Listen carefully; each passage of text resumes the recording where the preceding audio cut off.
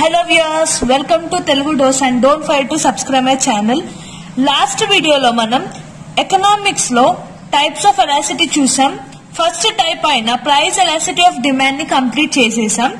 Meeru okavela aa video chudakapothe aa video link description lo pedtanu, do watch it. Ippudu inka rendu types avi income elasticity of demand, cross elasticity of demand gurinchi nenu ee video lo cheppabothunnanu. So మీరు ఒకవేళ notes రాసుకుందామంటే you can write down. Without any delay, let's begin. First, income elasticity of demand చూద్దాం.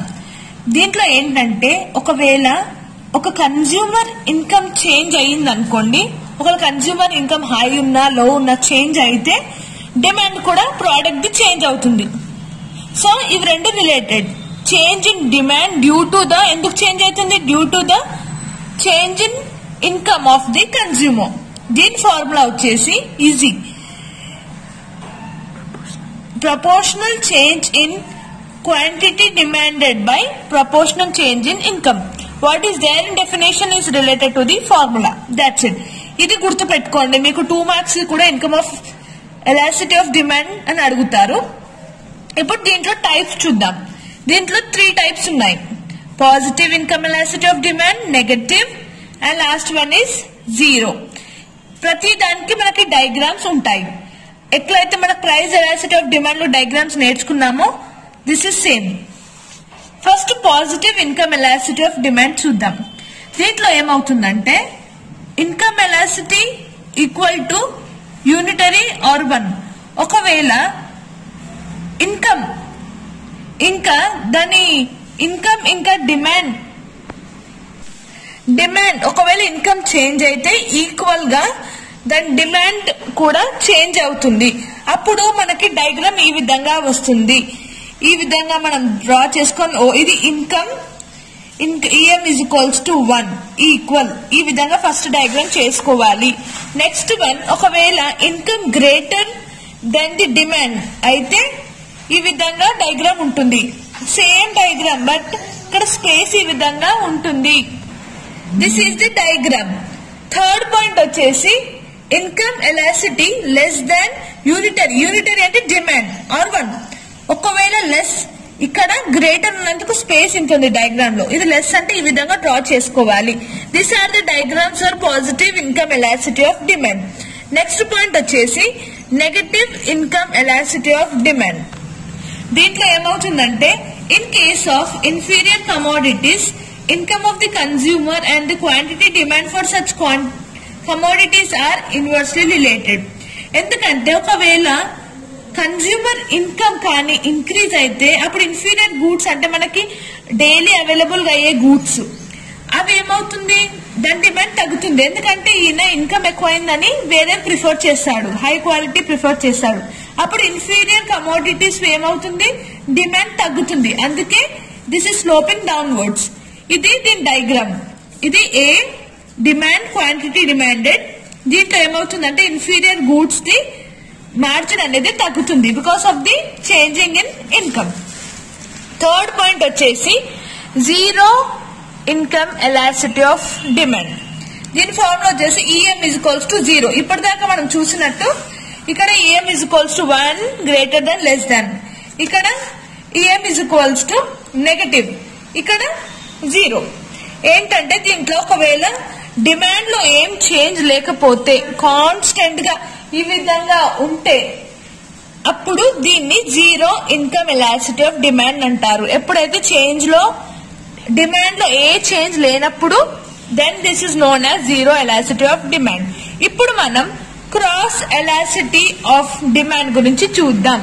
Cross elasticity of demand, ఈ demand ఎప్పుడు అవసరం అవుతుందంటే ఇది substitute అన్నా లేకపోయినా కాంప్లిమెంటరీ గూడ్స్ అయినప్పుడు మనకి cross elasticity of demand applicable అవుతుంది.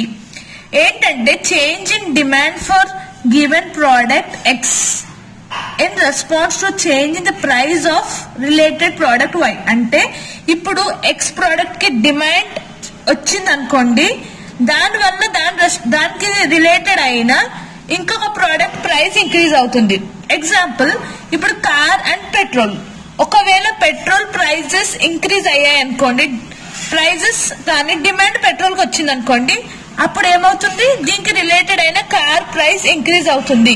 అంటే ఇవి రెండు రిలేటెడ్ క్రాస్ రిలేటెడ్ కాబట్టి క్రాస్ ఎలాస్టిసిటీ ఆఫ్ డిమాండ్ ఒక్కదాని బదులు ఇంకొక దానికి రిలేటెడ్ అవుతుంది. దీని ఫార్ములా వచ్చేసి proportional change in the quantity demanded by X divided by proportional change in the price of why. ఇక్కడ demand for X is related in the change of price of why. ఒకదాని demand వల్ల ఇంకొక దాని price change అవుతుంది. దీంట్లో కూడా మనకి 3 types ఉంటాయి. ఫస్ట్ టైప్ వచ్చేసి cross elasticity of demand for substitutes. Substitute goods అంటే మనకి ఇప్పుడు సబ్స్టిట్యూట్ గా అంటే రిలేటెడ్ ఇంటూ ఇప్పుడు కోల్గేట్స్ ఉన్నాయి అనుకోండి, మనకి 2 ప్రోడక్ట్స్ ఉంటాయి. ఏదైనా ఈ ప్రోడక్ట్ కొనకపోతే దాని సబ్స్టిట్యూషన్ గా ఇంకో ప్రోడక్ట్ మనం కొంటాం. డాబర్, ఇది కోల్గేట్ అనుకుంటే దీన్ని డాబర్ సబ్స్టిట్యూషన్. 2 టూత్ పేస్ట్ వస్తే దాంట్లో సబ్స్టిట్యూట్ ఇవి. అప్పుడు ఏమవుతుందంటే ఒకదానికి కాకుండా ఇంకొక దానికి డిమాండ్ వస్తుంది కాబట్టి ఇది పాజిటివ్. దీని డయాగ్రామ్ వచ్చేసి ఇది డిమాండ్ అనేది ఇంక్రీజ్ అవుతుంది మనకు, దీని కాకుండా ఇది కాబట్టి సబ్స్టిట్యూషన్ లో క్రాస్ ఎలాస్టిసిటీ డిమాండ్ అనేది ఇంక్రీజ్ అవుతుంది. నెక్స్ట్ పాయింట్ వచ్చేసి cross elasticity demand for complementary products. Complementary products అంటే నేను ఇప్పటిదాకా చెప్పినట్టు కార్ ఇంకా పెట్రోల్. ఎందుకంటే ఇది లేకపోతే మనకి ఇది రెండు అనేది కంపల్సరీ, ఇది లేకపోతే ఇది కాదు, ఇది లేకపోతే ఇది కాదు, సప్లిమెంటరీ రెండు. అప్పుడు ఏమవుతుందంటే దీని ప్రైస్ ఇంక్రీజ్ అయినా దీని డిమాండ్ ఇంక్రీజ్ అయినా రెండు రిలేటెడ్ ఉన్నాయి. అప్పుడు ఏమవుతుందంటే నెగటివ్ అవుతుంది, ప్రైస్ ఎలాస్టిసిటీ అనేది నెగటివ్ అవుతుంది. బికాస్ రెండు ప్రైజెస్ డిమాండ్ హైగా ఉంటాయి కాబట్టి. So demand is sloping downwards. Third point వచ్చేసి ఒకవేళ క్రాస్ రిలేటెడ్ ఏది అన్రిలేటెడ్ ప్రోడక్ట్స్ అంటే ఇప్పటిదాకా మనం చూసినట్టు ఒకదానికి ఒక సప్లిమెంటరీ ఉంది, దీంట్లో ఏది రిలేటెడ్ అంటే డైమండ్ కానీ అన్రిలేటెడ్ ప్రోడక్ట్స్ అన్ని దీంట్లో ఈ విధంగా స్టేబుల్ గా ఉంటుంది. దాని ఫార్ములా వచ్చేసి EY = 0. ఇవి this are the diagrams and types in cross elasticity of demand. మీరు నోట్ డౌన్ చేసుకోవచ్చు. ఇంతటితో మనం Unit-3 అయిన డిమాండ్ చాప్టర్ కంప్లీట్ చేసుకున్నాము. మీరు ఒకవేళ ఆ వీడియోస్ చూడకపోతే ఈ వీడియో లింక్ డిస్క్రిప్షన్ లో పెడతాను. So do watch it. Thank you for watching and don't forget to subscribe my channel.